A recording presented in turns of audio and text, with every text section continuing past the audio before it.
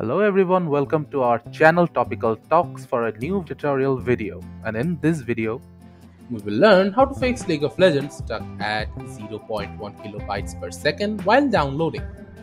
If your League of Legends download is stuck at 0.1 kilobytes per second, there are a few settings you can change to fix this issue. Firstly, head to the network button on the bottom right hand side of your screen. Right click, then go to the network and internet settings. After that, go to the Ethernet settings of your PC.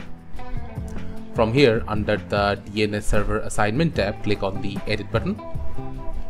From here, your preferred DNS address shall be 8.8.8.8 and the alternative DNS address will be 1.1.1.1. After you have changed the settings, click on the save button, exit, then head to the search panel of Windows. From here, type command prompt, then click on open. After command prompt is open, you need to type a code which is ipconfig /flush DNS. It will clear your DNS resolver cache and make your internet driver as good as new.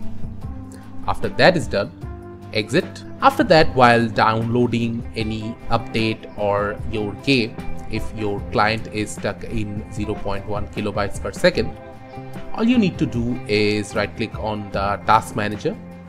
After opening task manager, from the left hand side, go to the details tab. From here, search for Riot client services. Here it is. Right click on it. Go to set priority and set it to high. Change priority.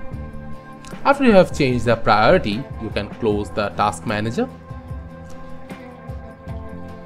And now if you head back to your download section, you will see that your download is running at your full network speed and you will have no issue ever again.